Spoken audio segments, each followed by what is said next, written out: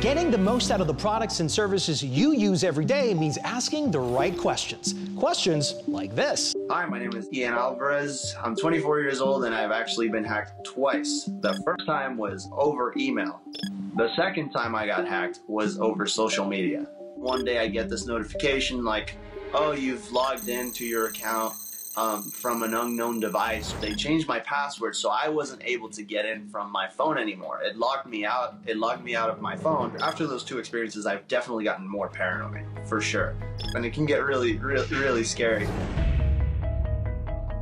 You notice suspicious behavior in your email or social media account. Someone is sending emails or posting things and they're not from you. Or you may have even gotten an email from a company saying they noticed suspicious activity on one of your accounts. You're anxious. You don't know what to do. You've been hacked. Now what? Number 1, before you do anything else, change your password. You need a unique password. Try a string of random words in a row that are hard to guess, but you'll remember.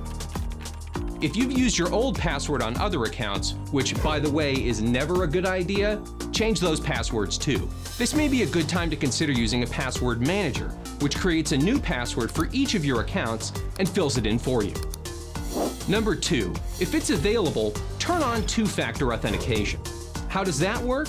When you're logging into an account, you'll be sent a verification code via text, email, or app. You have to use that code to get into your account. And you can set that up to happen each time you log in or just when you're logging in from a new device.